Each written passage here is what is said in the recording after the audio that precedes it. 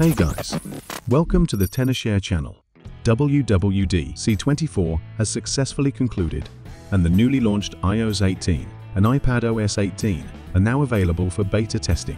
I'm sure you've seen many YouTubers posting videos about the new features. Are you eager to try them out? Next, I will demonstrate how to download and install the iPadOS 18 beta on an iPad. First, you need to confirm whether your iPad supports the update to iPadOS 18.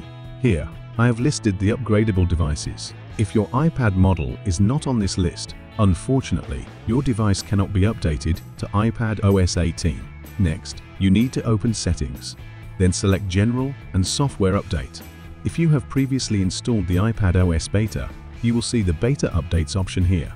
Select iPadOS 18 Developer Beta to get the iPadOS 18 beta update. If you haven't installed the beta before, you need to visit beta.apple.com. On this page, tap Sign Up, then sign in using the Apple ID logged in on your iPad. After registering, your Apple ID will be enrolled in the beta software program. Then go back to the software update page, refresh it, and you will see the Beta Updates option. Then select iPadOS 18 Developer Beta. Go back and you will see the iPadOS 18 Beta Update. However, if your device's iPadOS version is below 16.3, you need to download a profile from the beta page to get the beta update.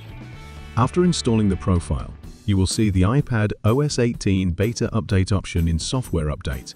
At this point, wait a moment and don't rush to update, because before updating, you need to do 3 preparatory steps to prevent update failures. Step 1. Backup iPad data. Before updating, it is recommended to back up your device data using iTunes or Finder. If you want to downgrade back to iPadOS 17 later, you can use this backup to restore. Connect your iPad to the computer. Open Device Management and select Backup Now to save your iPad's data. Backing up is mainly to avoid data loss in case the update fails. Step 2. Check iPad storage and battery. First, check if your iPad has enough battery to complete the update. If the battery is below 50%, please charge it first.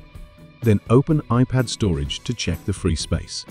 To update to iPadOS 18, you need to reserve 16 GB of storage space. If the space is insufficient, it may cause download errors or the iPad to get stuck on the Apple logo in the update. Step 3. Use a proper network connection.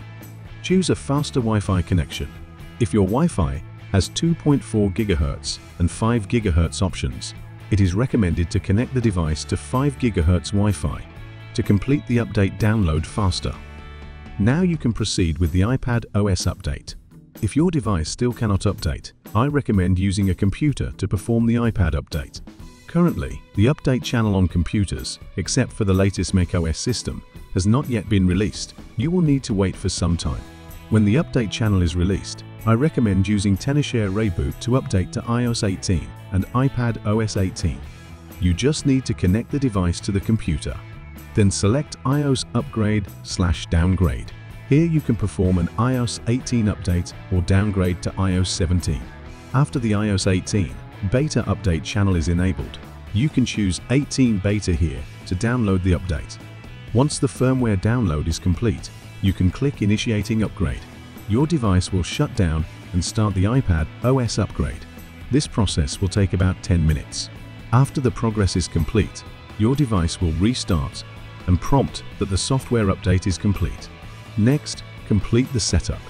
Then you can start experiencing the fun of iPadOS 18. Alright, this is all about how to download and install iPadOS 18 beta on your iPad. Please remember to back up your iPad data and check the preparations mentioned in the video to avoid data loss due to update failures. If my video helped you, please don't forget to give me a thumbs up and subscribe to my channel. Thank you for watching. See you in the next video.